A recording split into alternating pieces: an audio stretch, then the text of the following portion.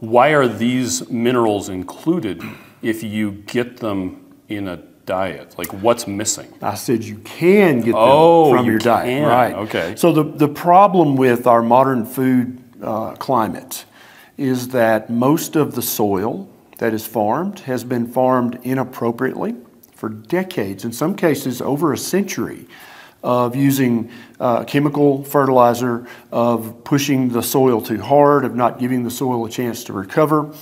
And in many cases, the soil is now depleted of these minerals, or it's been so improperly farmed for so long that even though the minerals are still in the soil, they're locked up and you can't get access to them. And so what that means is if you're going to eat some broccoli, and you look up on the USDA Food Data Central. Yeah. So those numbers on the USDA website, that doesn't apply to your broccoli.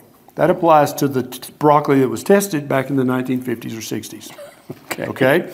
So you don't really know what was in your broccoli. It literally depends on the soil that the broccoli was grown in. If that soil had a good source of iodine, then there'll be iodine in the broccoli. If there was no iodine in the soil, then there'll be none in the broccoli, even though the USDA website says that there is a little bit. And this applies for meat and eggs as well. The soil that grew the grass that the cow grazed, that grass can only, by definition, have the minerals that are in the soil that is available to that grass. And for the eggs from the duck or the chicken or the quail, if that fowl did not have access to bugs and worms and grass and seeds that had those minerals in them, then it will not be in the egg and it will not be in the meat of that animal.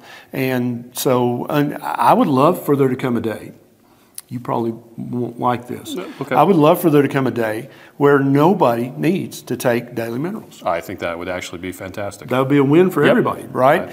But until we have really implemented regenerative ranching and regenerative farming and agriculture back to the way we should be farming and ranching the land, many people are deficient or depleted in these minerals.